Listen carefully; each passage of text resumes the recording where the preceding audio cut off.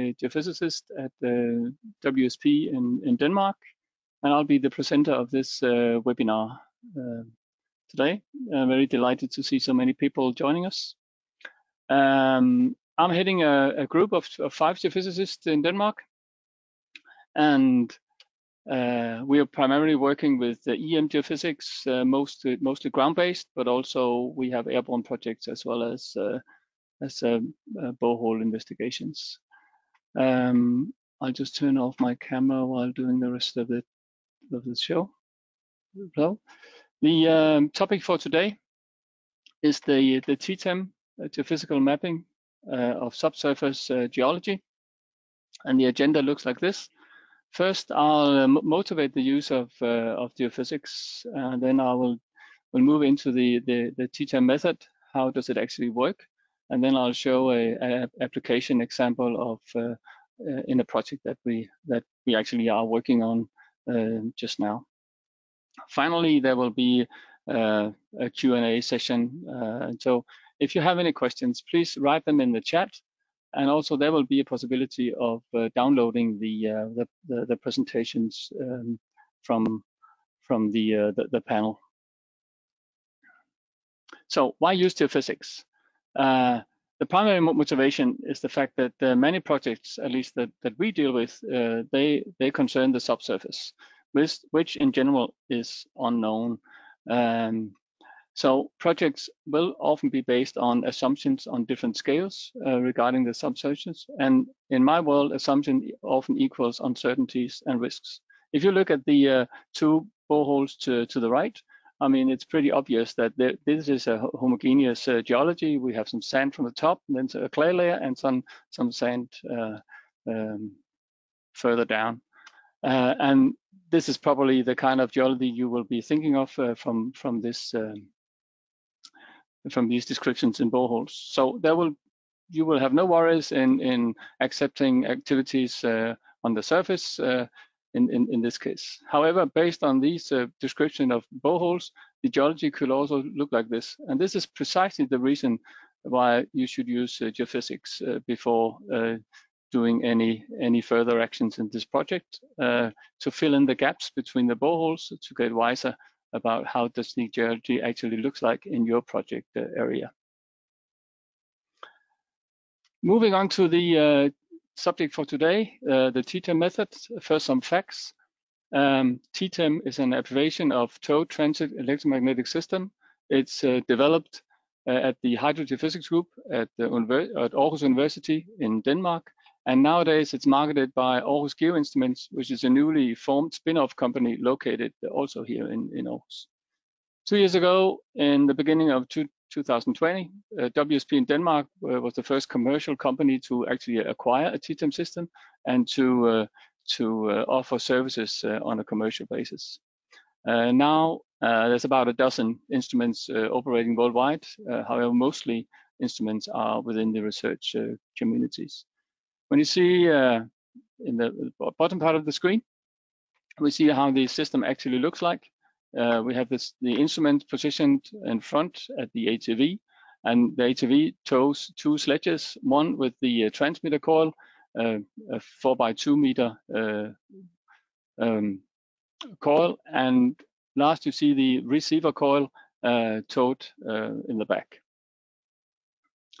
The system measures continuously while driving. We use a speed at about 15 kilometers an hour, often a little bit slower, but 15 to 20 kilometers an hour will go. It's very agile and highly maneuverable doing fieldwork. It's actually possible to, wherever you can move with the ATV and you have the sledges behind it, you can also measure. It's easy deployable. You can see from the picture that we can fit all the system in the trailer. And the capacity is about 50 to 75 kilometers profile a day, equals 100 to 150 hectares when mapping with a 10 meter between each soundings and 25 meters separation of the lines. Depth of investigation in the range of 60 to 80 meters, but occasionally we also see depths to more than 100 meters in our surveys. So how does it actually work? It's EM time domain methods. You recognize again, it's the transmitter coil here, the receiver coil here, the transmitter loop here, and instrumentation in the front at the ATV. The measuring starts by transmitting a current in the transmitter loop. It builds up a primary magnetic field depicted by these magnetic field lines. And when shutting off the current very abruptly, this will initiate subsurface eddy currents. They will move downwards and outwards, something like depicted in this illustration. And attached to these eddy currents, there will be magnetic fields, of course. And the decay of these magnetic fields is the actual measurement being performed in the receiver loop towed in the back. And here's the actual system working on a survey. And on the right-hand side, you see the picture that the operator sees while driving on the ATV. He can follow the position of the system, and he can always see also see the quality of the measurement. To the right, you see they actually disturbed measurement right now. It's because there is a metal fence between the two fields here, and then he moved away from the metal fence, and you'll see how the measurement actually gradually gets much better and smooth. The reason why you see two curves over here is that we actually transmit with two moments. We have a low current transmitting about 3 amps, giving this curve, and transmitting 30 amps, resolving in this curve to the right. This picture also can be transmitted to us in the office, so we can actually follow the measurements real time and online. So we can do QA/QC, and we can see how the measurements evolve in the field while they're actually being done. And that's, for a geophysicist, really is a very nice feature. The tTEM results are produced in terms of subsurface resistivity variations, and that means that translation into geology information has to be done afterwards. That transformation is not unique, and it requires local geological knowledge. And that means that every survey area, you have to have prior knowledge to how the geology will look like, and you have to do some correlation with other means to be sure how the geological structures will look like. These are examples from Danish sediments. What you will have to focus on is in the blue colors. We have the low resistivities representing clay and mud. In the middle, with the green and yellow colors, we will have something like the moraine clay. We have some silts, and in the right-hand side, with the purple and red colors, represent actually groundwater aquifers, at least in the Danish environment. So bear these color schemes in mind when you see the next slides. Some takeaways about the method. We map down to a depth about 60 to 80 meters, and when driving at line separation of 25 meters, it actually gives almost 3D subsurface data coverage. That's very nice. An experienced crew map up to about 150 hectares in a day. The system is highly maneuverable, as you can imagine from the picture. It can even be mounted on rafts and towed on water. So it's in that sense, it's very used also in other settings. But have to bear in mind that it's an EM method, so it inducts currents in the ground, but it also can induct currents in cables and in metallic structures, and you also have to take care not to measure too close to those. That means that doing measurements in urban environments is not possible with this method. Okay, I'll move on to an example where you can see some of the strengths that we enjoy with this method. The project is from a public water supply in Kerteminde in the central part of Denmark. They are experiencing increasing threats from pesticides contamination of the groundwater resource. And in the vicinity of one of their production facilities, they have seen traces of pesticides. Moving in a little bit closer, these are the production wells attached to the water supply. There's one well field up here, another well field down here, and one of the contaminated wells that we will be focusing on is positioned down here. On the responding to the client's wishes of looking at the risk and how the aquifers actually are structured, we post a tTEM survey with a size of 175 hectares. The terrain is mostly farmland, but you can see there's also some forest and some wetlands and marshes in the center of the area. You see where the data has been acquired, and this was covered within 3 days, and an average line spacing of 25 meters. In the rest of the presentation, I will focus on the top part of the area. I have shown the general direction of groundwater flow in the area, and unfortunately, it corresponds very well from where the contaminated well is positioned, and the production well is just downstream from that. So, showing some data, you see 2 sections. First section in the top left is from northwest towards southeast, crossing the area, and the other section in the lower part is from southwest towards the northeast. Here's the contaminated well, and here are the well fields and the production wells. You see the variations of the resistivity from 15 meter above sea level until 15 meter above sea level to 50 meter below sea level.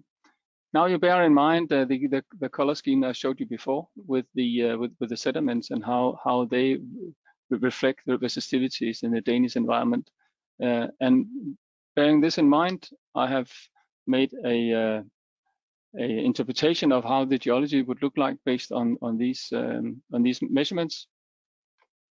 You notice the moraine on top more or less continuous across the area, and then sand layers, and then the diluvial sand in the central part here, also depicted on the lower profile. That actually is the primary aquifer that is used at the production wells. You see on the right-hand side here. The data can also be depicted in horizontal slides. You see the slice on the top here corresponds to the level that you see on the map to the top right, also depicted in the bottom section. You notice the high resistivity at the top, showing that the moraine clay is not fully continuous at this part, and also it comes very close to the surface at this part. This area here corresponds to this you see in the map to the right. Moving a little bit downwards, we are in this panel down. You see we are actually touching the aquifer, and that refers to this area up here. And moving towards the northeast, we see the low resistivity part in this part corresponds to this moraine clay layer on top of the primary aquifer in this part. Moving further downwards, you notice that the aquifer sort of dips, seen in the bottom slide, that this area is a little bit lower than the part, and also this corresponds to the resistivity distribution you see on the map to the right. Moving even further down, now at this level that's 20 to 25 meters below sea level, you see that the primary aquifer now narrows in, and actually it's very narrow structures at this depth. So in this depth, it's actually possible to very, very clearly narrow in the limitations of the aquifer. Another way of looking at these geophysical data is to calculate clay thicknesses based on the correspondence between the sediments that we've seen in the boreholes and the resistivity values that we measure with the tTEM. So we establish a correlation between the clay as described in the boreholes and the resistivity that we see in the measurements. From this relation, we can calculate how thick an accumulated clay would look like from the top and from the top of the primary aquifer. From this map, it's very obvious that that in these parts we have very, very thin clay thickness above the aquifer, whereas in the southeast and south and northwest of the aquifer, that's actually a quite thick clay layer. So focus on protection this aquifer will have to be on areas where the clay thickness is the least. Also, it's possible to depict the results by cross-cutting sections. You see these sections from the area very close to the production wells, and then moving down towards southwest in the area. In that sense, you can visualize where the aquifer is delimited to the sides. Some applications and related services. First of all, I would like to mention that we use the tTEM for mapping geology. That's the primary purpose that we use for which we will use this method. Our customers cover a range of commercial and governmental clients, and some of the applications looks like mapping groundwater aquifers and their vulnerability. And the service we provide is threat and risk assessment, designate new well sites, and draw up protection plans for established well sites. Mapping geology close to waste deposits or contaminated sites. We offer risk and impact assessment surrounding the environment, and including the groundwater resources in those areas. Also, we use the method for mapping clay mineral deposits and aggregate materials such as sand and gravel. And the services covers the designation and volume calculation of clays and aggregates. Mapping geology for environmental impact assessment prior to large infrastructures are also projects for which we use this method. And this covers my description of the tTEM method and how we use it in projects in Denmark. And now I'm open to questions. Please write them in the chat if you have some questions regarding the presentation or the method in general, and they will be read to me from the host. Thank you. Thank you, Anders, for your presentation. So again, you can log your questions like Anders just mentioned in the question box, and also the presentation is available to download in the handout box. I will start with the first question. How does resolution and maximum depth of investigation compare to conventional resistivity profiling? Yes, I mean, resistivity is a method that's been used for several years, and that's a question that we often meet when we propose a tTEM survey.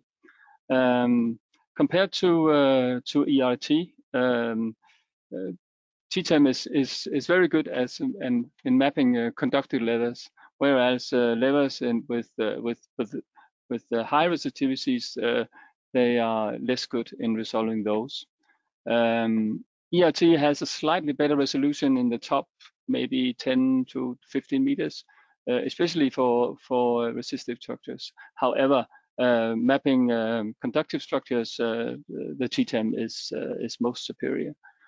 With respect to depth of investigation, it's about the same. When you use ERT and have a 5 meter separation of electrodes and a spread of 400 meters, you achieve something like 70 to 80 meters depth of penetration, a little depending on the how you distribute your measurements. But that's equivalent to the tTEM. If it's very conductive structures, the tTEM will see even deeper, but it's comparative. Yeah.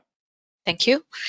How will this geophysical model assist in managing and developing groundwater resources?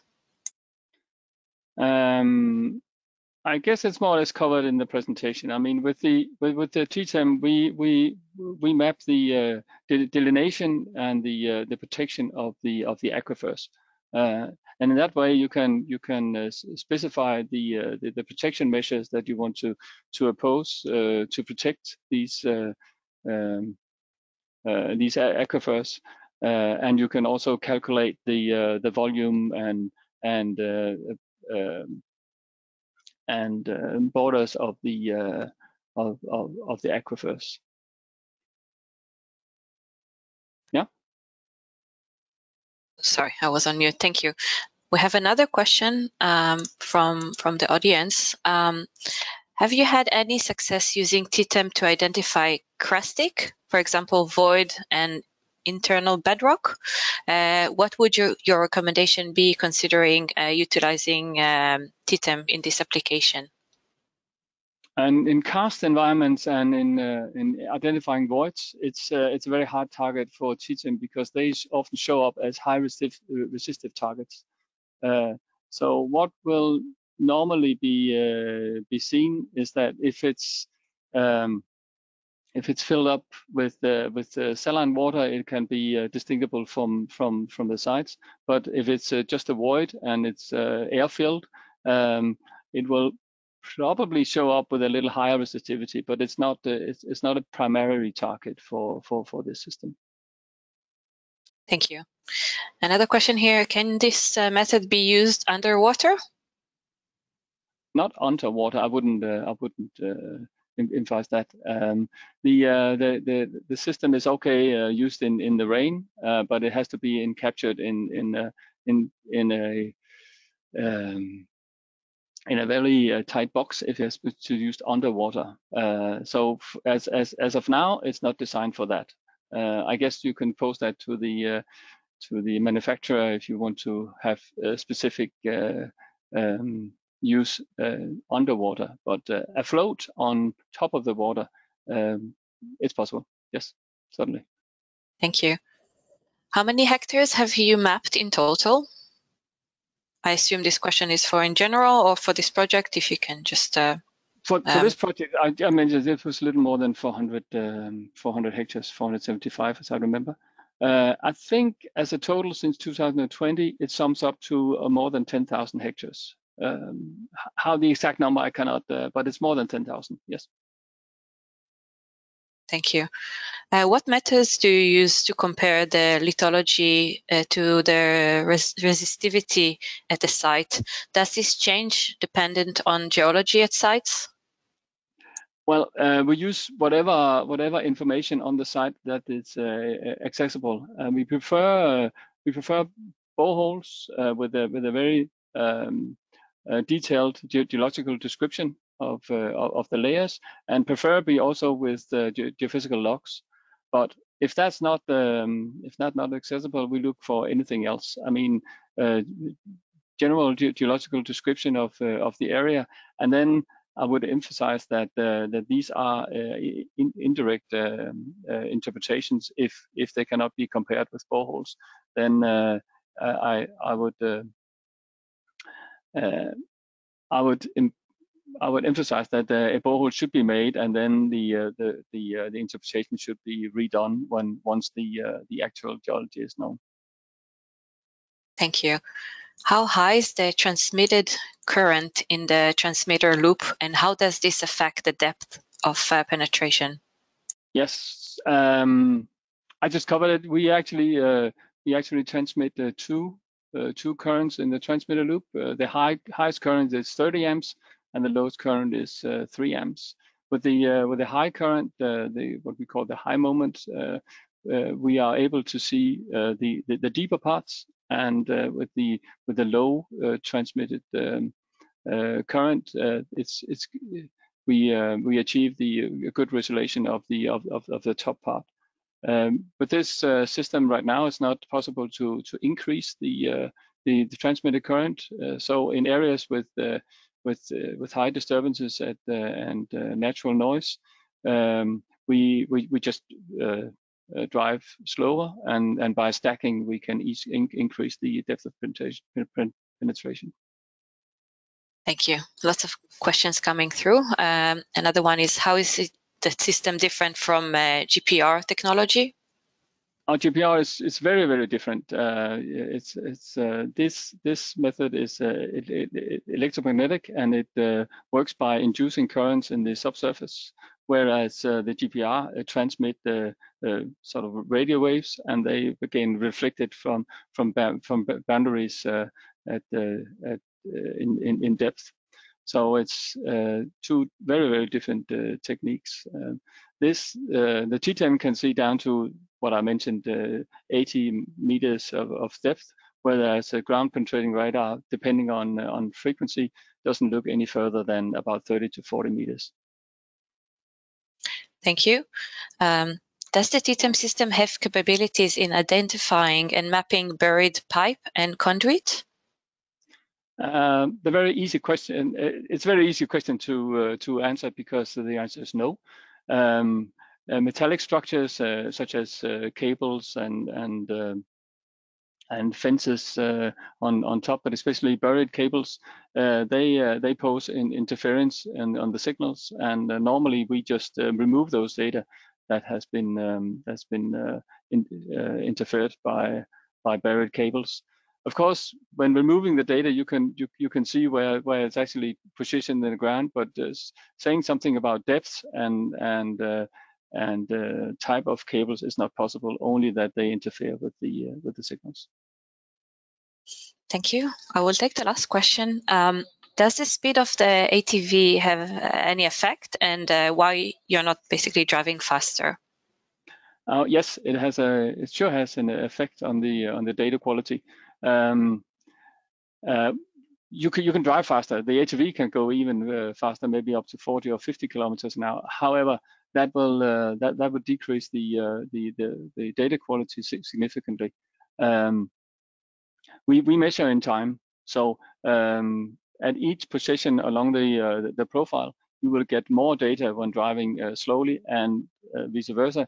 You get a less density of data if you drive very fast. We have reached this compromise at driving about 15 kilometers an hour, which normally will give you a good data quality and a good amount of data in your stack.